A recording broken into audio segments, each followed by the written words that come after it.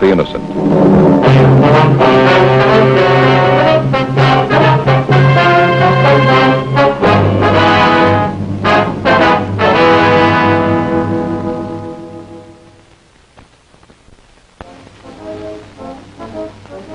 It was Thursday, March 19th. We were working the day watch out of Homicide Division. My partner's Frank Smith. The boss is Captain Warman.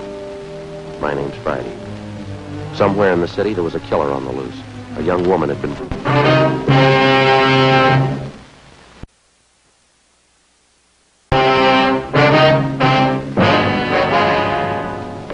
Hi, Ray. Hi, Joe. Just ran a spectrograph. Find anything? Paint flake from the victim's head matches the paint on that hunk of pipe. Any prints? No, pipe was clean. No latent prints. You find anything else? I got those blood test reports and a couple of slides for you to look at. Here, over here. What's it look like, Ray? Here. That's blood found on the piece of pipe. Mm-hmm. Type A. And this is blood from the victim. Type A. Match, huh? Yeah, that's right. Not too important, though. Here. A slide I want you to see.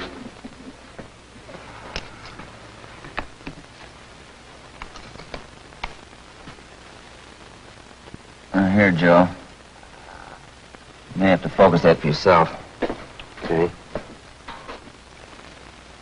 You see that strand of hair on top? Yeah. Well, that's from the victim's head. And the one underneath was found on the piece of pipe. I see. She had wavy hair. Both specimens are flat. Looks like the same hair, Joe. You got anything on that piece of pipe, Pinker? Nothing. Ordinary steel pipe, 14 inches long. What else you got? Plaster impressions of those footprints are found with the body. Here they are. Crepe soles, huh? Tennis shoes. New ones, size 9. Good impression. The ground was soft. Man about 150 pounds, according to length of stride, roughly 5 feet 10 inches tall. New shoes, all right. See the tread there real good? That's right. Made by the Sport King Company. Well, that's something to follow up, huh? Sure. You could start with the tennis courts. Only about 1,000 or so in L.A. Or maybe you'd rather track down the brand. These particular tennis shoes are the biggest sellers in the country. Yeah. Where'd you like to start, Joe? Minneapolis or Pullman, Washington? What about that glove? Yeah? You might look for a missing glove. Yeah? They go well with the shoes. Just about as common. White cotton work gloves with a blue top. Here's the right glove. You find the left one. Blood on the glove? Type A. Well, it's good evidence, Ray, but where's the lead? I don't ask you to pay my parking tickets. You want to see pictures? Okay. This is the vacant lot where they found the body. Yeah. Here's a close-up of her showing the location of the murder weapon, the glove, and the footprints relative to the position of the body. Looks as bad as yesterday. Sure worked her over, didn't he? The rest of these are morgue shots. You interested? No, we checked those this morning. Once is enough, Ray. That winds it, boys. You want to go over the stuff in her purse again? Find anything more? Nothing you haven't already seen. The usual. Makeup, comb, barrette. That's a hair clip. A few cheap stones in it. Loose change, quarter, nickel, few pennies. And her ID card. Thanks, Ray.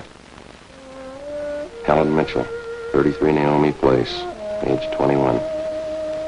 21. That's not very old, is it, Ray? Not to die, no.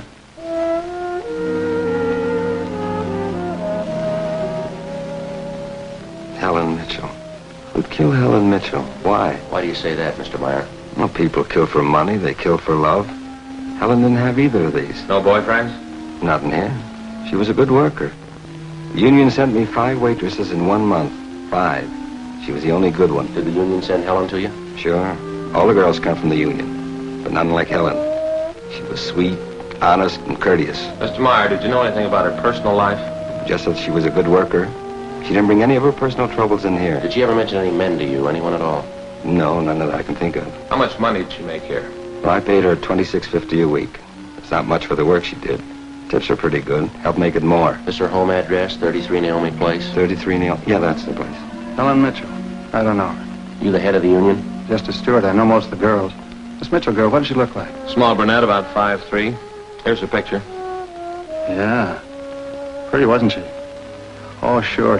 Placed her out at Otto's place. Nice little guy, Otto Meyer. That's right. He seemed to think quite a lot of her. Yeah, she was a fine worker. Oh, sure. Always right up in her dues. Paid all the assessments right on time. Thought you said you didn't know her. Not right off, I didn't. When she showed me that picture there, placed her right away. Know anything about her personal life? Wait a minute. Why all these questions? Ella Mitchell was murdered last night. Oh? Who did it? Know anything about her personal life? You can see my position, Sergeant. 1,200 girls. Check them in, check them out. They just names to me till I see a picture of them. You wouldn't know if she had any boyfriends here in the union? Waiters, busboys? That I wouldn't know. Like I told you, Sergeant, I never knew Helen Mitchell. How'd you find me? Helen's landlady. We talked to her yesterday. She told us you worked at this store. Oh, funny, isn't it? What's that? See Gus over there, the fellow demonstrating the piano? A few weeks ago, I made a deal with him to give Helen piano lessons. I figured it'd help with her singing lessons. She wanted to be a singer, you know. Did Helen know that fella, Gus? No, she never met him. Who gave her the singing lessons, Miss Olson? She took from Ostrander, Paul Ostrander out on Melrose. A lot of movie people used to take from him. What do you know about her personal life? Well, how do you mean? She have any boyfriends? Well, yeah. You don't seem sure, Miss Olson. Well, it's just that I don't know. I never asked Helen. But she did have a few days with Paul Ostrander. I don't think she was serious. How about Ostrander? Gee, Sergeant, I don't know. I don't want to involve anybody. You want to help us find the killer, don't you? Yes, but if you're thinking Paul Ostrander did, I'm sure he didn't kill her. No, gentlemen. I didn't kill Helen Mitchell. You gave her singing lessons, Ostrander. You knew her pretty well, didn't you? Yes, I gave her voice coaching for about a year and a half.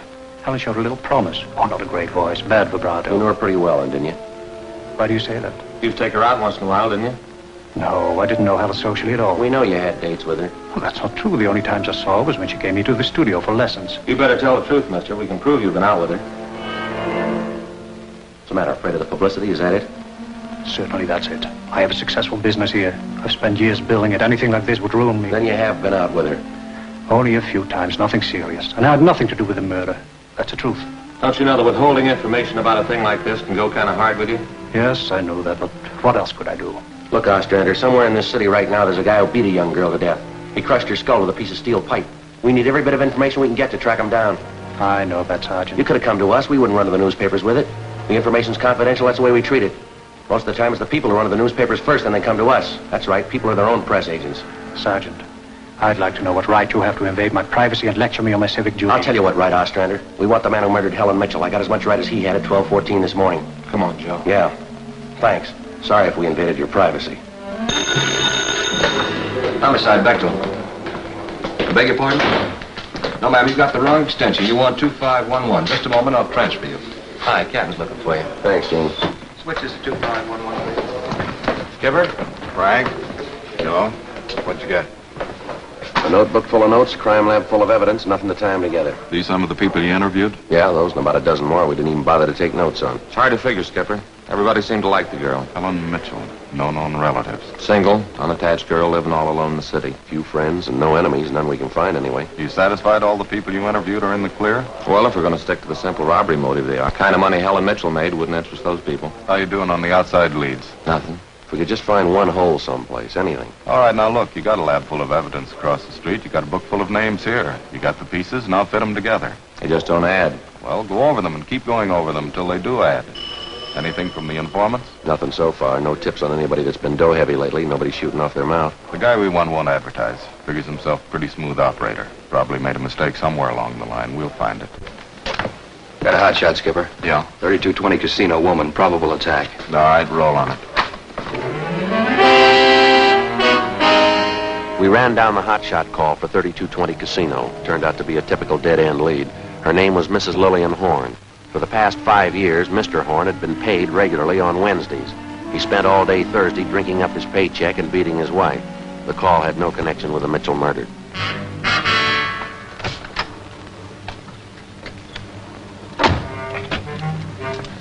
Unit 1K80 to Control 1. 1K80 to Control 1. Control 1. 1K80. Go ahead. On the probable attack, 3220 Casino, Code 4, KMA 367. 1K80, roger. That was the beginning. For the next 3 days, we followed up every lead and every call, but they were all blind. All units were alerted, and they had as much information on the killer of Helen Mitchell as we did. Frank and I cruised throughout the entire Central Division. We covered every probable call that might have a connection with the murder.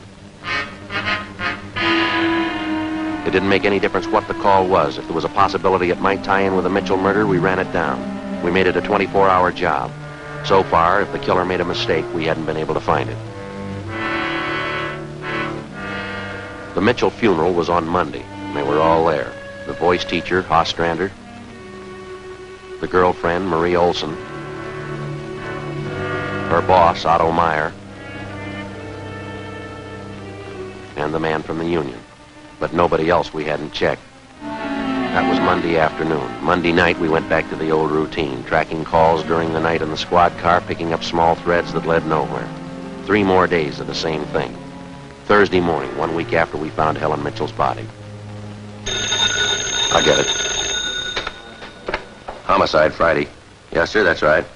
Uh-huh. All right. What was that name?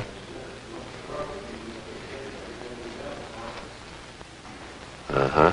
Yes, sir, I have that. And what was the address again? I see. All right, thank you. Now, what was your name? Hello. Guy says we ought to check on George Barlow, 418 White Oak Avenue. Yeah? Says he killed Helen Mitchell.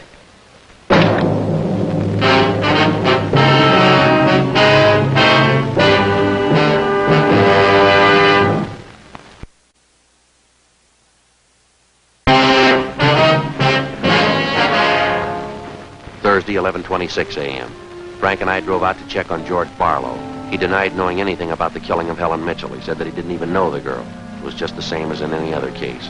An unsolved crime offering an opportunity to neighbors to get even with someone they dislike by accusing them of the crime in an anonymous call to the police. In the next few days, we got 10 other calls, all giving us the name of the murderer. Each of them had to be checked out. Each of them led nowhere. Saturday night, Frank and I were back in the squad car cruising the Central Division. Saturday night's a good night for robbery. By 10 p.m., we'd run down 4 various calls. You want to pull over? Let's have a smoke, huh? Yeah. Right over there. 1285, roger. Unit 4R2, 1254, 1254 Tower Road. A woman screaming, code 2. I can handle that. Unit 1K80 to control 1. 1K80 to control 1. 1285, code 1. Control 1 to unit 1K80, go ahead. On your 1254 Tower Road call, we are in the vicinity. We will handle. 1K80, roger. All right, let's go. Control 1 to 4R2, disregard your last call, handled by 1K80.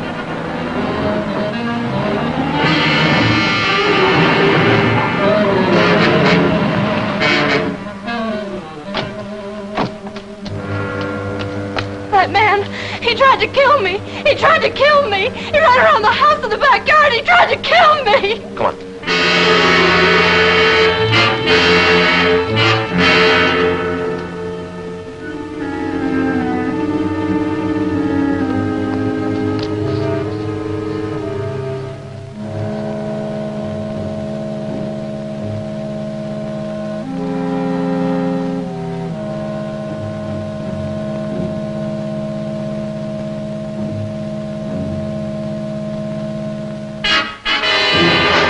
Hold it.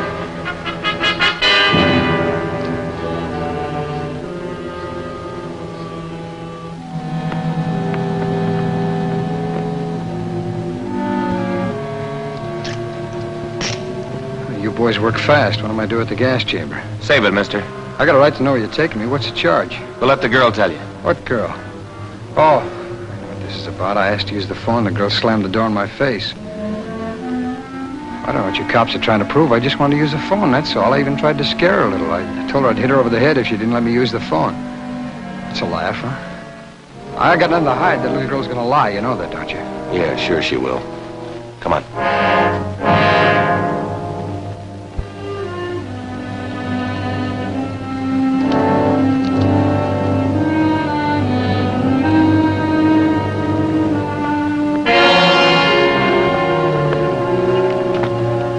That's the man. He tried to kill me.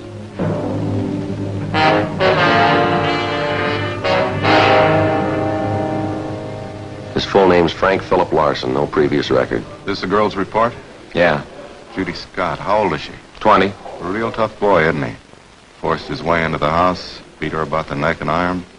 Tire iron. Yeah, Pinker's running it through the lab now. Asked her if she had any money. She told him no. Struck her again. Where's this Larson live? Hotel out near Santa Monica. He's a clothing salesman, Skipper. Works for a big men's store, Burns and Company. According to the housebook sales record, he bought a pair of tennis shoes 2 weeks ago. Weighs 158 pounds, 5'11". Tennis shoes are missing. They're not in his hotel room. He's not wearing them. Find anything else? Rhinestone. You mean a pin? No, just a small loose stone recovered from the rug in Larson's room. Crime lab got it? Working on it now. What do you figure, Joe? I think we got the man who killed Helen Mitchell.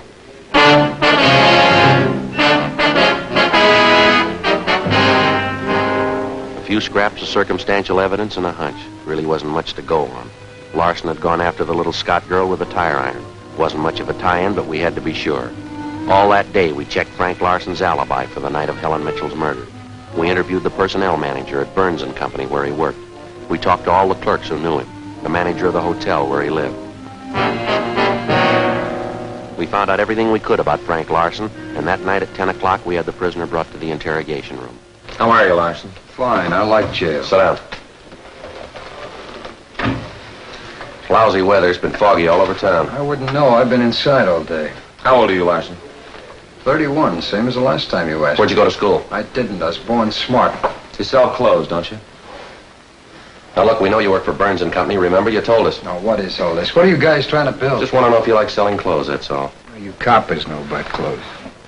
One blue serge a year is your speed. You know quite a bit about clothes, don't you? I've been selling them for 5 years. Can you tell me something I've been wondering about? What's that? Are your socks and tie always supposed to match? Yeah, that's what the style books say. Bet you always know the right things to wear, don't you?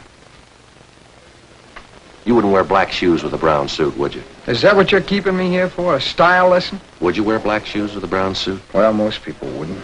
I'll bet you wouldn't wear brown shoes with a tuxedo either, would you? Nobody would. That's a gray flannel you got on there, isn't it? Yeah. That's a good-looking suit.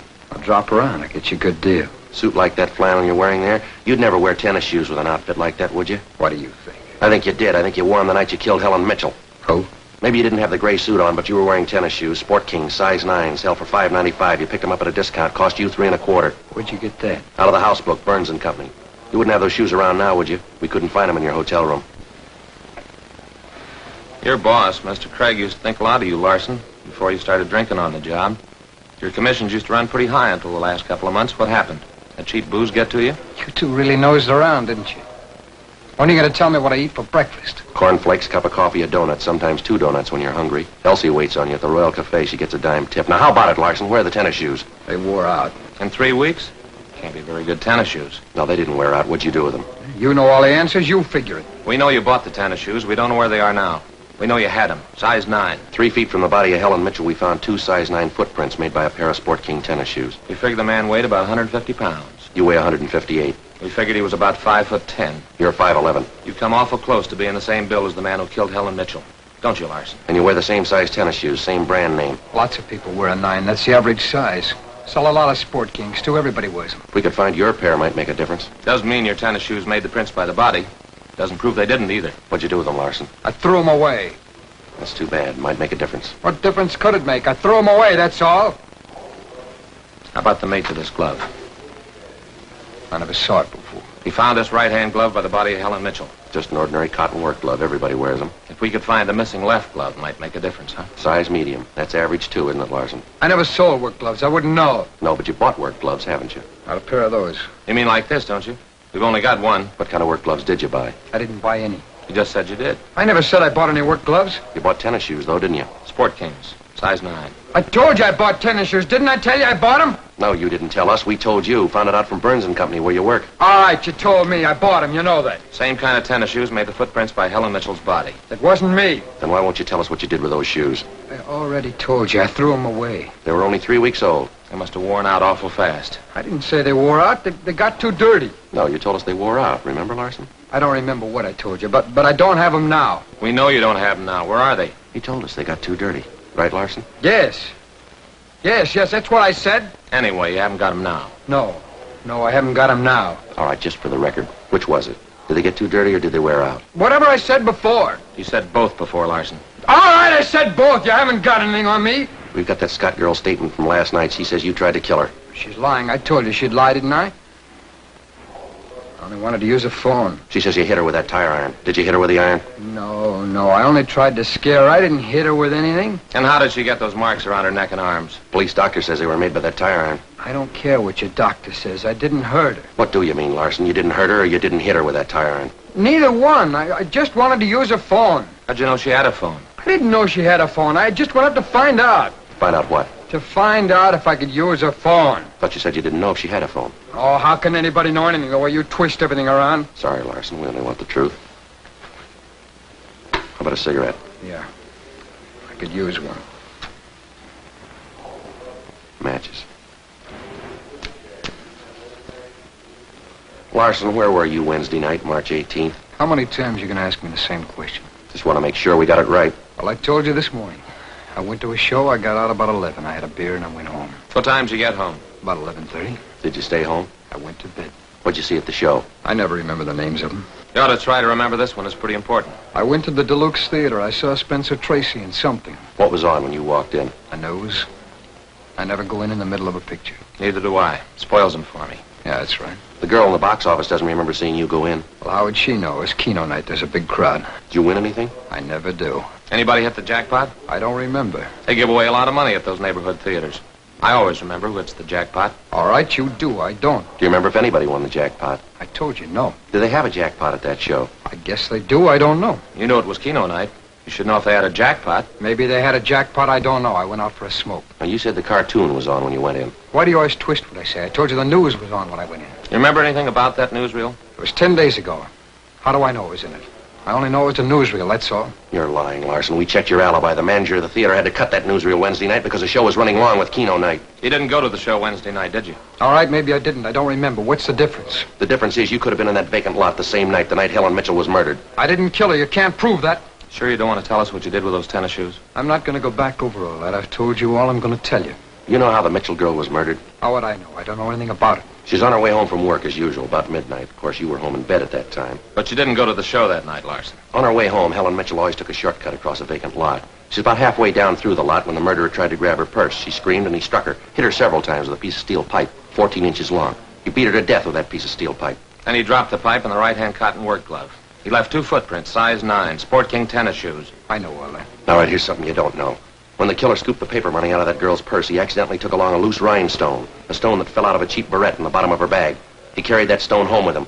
When he reached in his pocket to pull out the money he stole from her, the rhinestone fell out on the floor. So? We found that rhinestone on the rug of your hotel room. I haven't lived in that room all my life. Maybe the guy before me dropped it there. No, not this one. We checked the cement that held it in that Barrette. It matches the glue on the stone. No, Larson, that rhinestone came from the hair clip that Helen Mitchell wore before she was murdered. That's enough to take you to the district attorney with. What am I supposed to say? We want you to tell us the truth. Why did you kill Helen Mitchell? Hi. Hi, Gene. Got some coffee and sandwiches for you. Thanks, Gene. Looks like we're going to be here a long time. Sure, I got some ham, cheese, and liverwurst and some fruit. Coffee's black, but there's cream and sugar on the side. Thanks, Gene. Looks good. How about you, Larson? Ham, cheese, liverwurst. Not hungry, huh? Okay. Sandwich, Joe? No, thanks. I think I'll have an apple there. Thank you.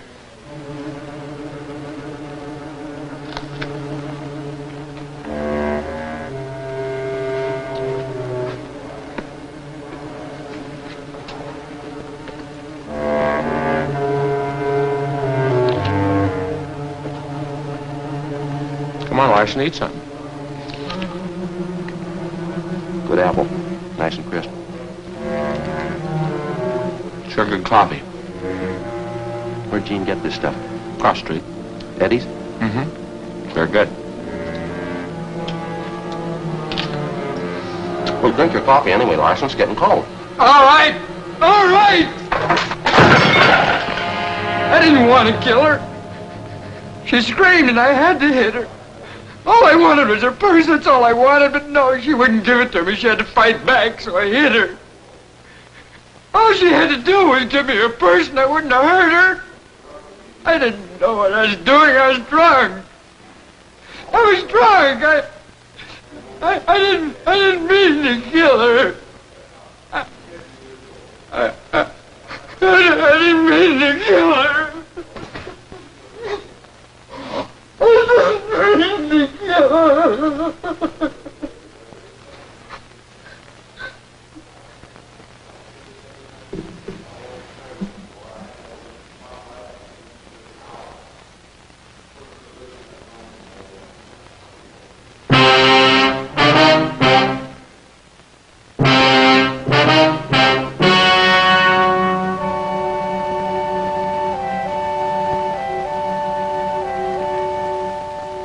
On August 18th, trial was held in Department 86, Superior Court of the State of California, in and for the County of Los Angeles. In a moment, the results of that trial.